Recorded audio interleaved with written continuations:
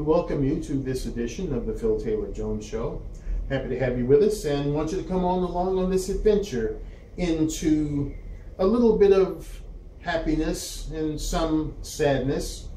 And why? Well, because of this democracy that we live in that's supposed to be such a wonderful thing. And on some scores it is, and on some scores it isn't. It can be very greedy, very self-serving, and very selfish when it comes to politics and or politicians. We're going to talk about Decision 16. I'm Phil Taylor Jones, your host, and let's pick this thing apart right now. You know, when this presidential thing started back in the summer, I wasn't exactly sure as to who I was going to follow or subsequently even vote for. And then one afternoon, this very cheerful lady came on a program called Democracy Now! And after speaking, I said, I like this lady. She's very beautiful. She's very friendly looking. She looks like someone that would care for you in a clinch. Her name, Jill Stein. Her occupation, doctor.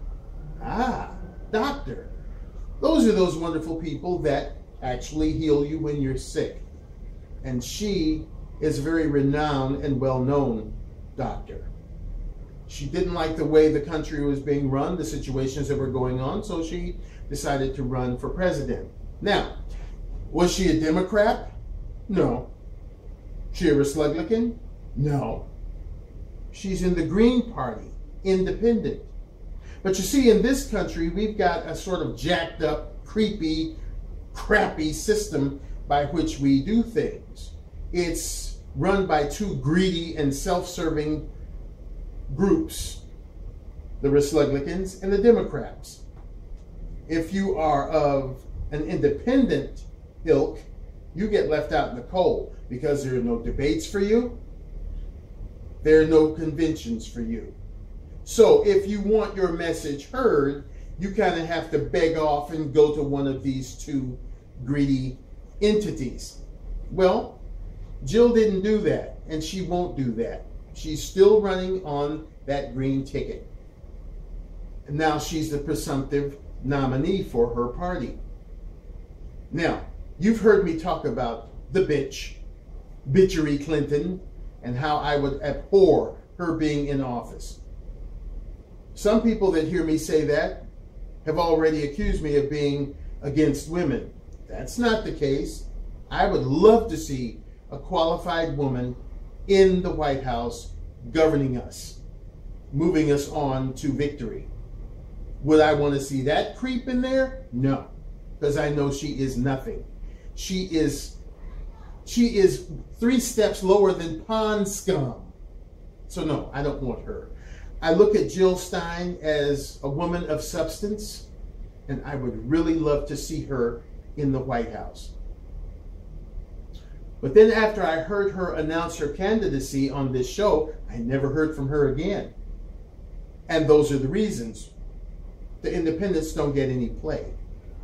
Well, there has been a regeneration of her candidacy. I can't even speak because I'm so happy about it. But at the same time, I'm sort of sad because I don't think, unless there is some extreme miracle, that she will get much traction.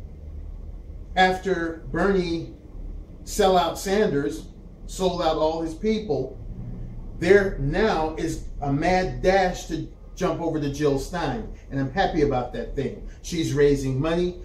These supporters that were Sanders are dumping money into her campaign, and other money is being dumped in by the grassroots. I'm very happy about that.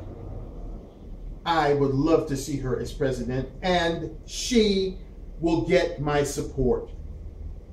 I don't know if it's going to mean anything. I'm hoping for a last-minute miracle, but I would love to see Dr. Jill Stein be our next president. She is capable. She doesn't flip-flop. She holds on to her principles, and I would love to see her fulfill her dream serving our country and seeing our country prosper because of this wonderful person being at the helm. So, Dr. Jill Stein, I'm with you. The Phil Taylor Jones Show is with you, and we're hoping that you can pull out a last-minute victory in November. Exec, you got anything? Well, same feelings shared as usual when I first saw her, and the things she said, how she wanted to have the power in the hands of the people for once instead of in the hands of big government. I fully and totally agree with that. What I don't agree with as far as this democracy goes, by definition, a system of government by the whole population, and I'll emphasize these last 4 words, it's not the whole definition. All the eligible members of the state. How and why is she not eligible? She is saying that she has applied and ran for presidency, but she was not allowed to be in the debates. You know, she hardly gets any kind of coverage, and just recently, only because she had a firestorm started on social media because she was trying to, you know, get together with Bernie Sanders and was even willing to step down herself to let him get the limelight if she would join with him and he would join with her. And then these people were looking at it to see, you know, why would this person be willing to step down herself in order to give this other person a chance? That person's got some kind of scruples and everything. And the fact that you can't even get recognized officially, even though you are a party that's an eligible member of a state, to me doesn't make any sense. I don't agree with that. It should not be just 2 parties. It should be independent, Republican, and Democrat. All of them should be applied. If you're running for president, you should be in the media. Nobody should have not ever have heard of her. And that's totally unfair. This is supposed to be a democracy ran by the people, and why are some people getting ignored? You know, I hope she does somehow clinch it and get out there in the public. She's getting a lot of donations, as you told me before when we spoke about her. And I hope she goes all the way through, because her philosophy is about the people being in charge of how their lives are ran instead of having a big government, big brother run it for you. I'm in full support of her too. So go Jill Stein 2016. As they say, Jill, not Hill. I'm telling you, if these people weren't so greedy and so selfish, then we, the people, should have had a choice. There are a lot of people, a lot of the country is teetering now because they're trying to figure out whether they want to vote for the Bitchery Clinton or Trump, and they don't like either one, and then they're scrambling. You know, if things had played out the right way, then there would have been a third choice, and that would have been the independent party. But the good old boys and the Republicans and the Democrats won't see it that way, and they're cheating us out of possibly a good quality candidate.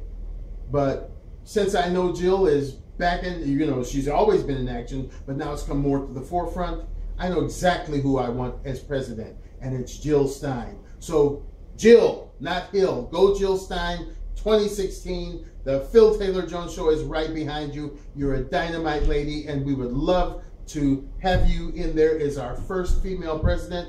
And you know what would be cool? Is if we had Ben Carson and the 2 doctors to go in and heal the United States politicians and political arena. Have those 2. We would have our first woman president, and then we would have our first black vice president, because you know who is not black. He appears to be, but he's muzzy through and through, and he proves it. And we need to get him out of there. We need to unite our country. Everybody that is a citizen behind our president and pushing ourselves to victory. Go Jill Stein. Thank you for joining the Phil Taylor Jones Show, and we hope you'll join us again soon. Keep the faith and dump the hate and increase the peace. Bye-bye.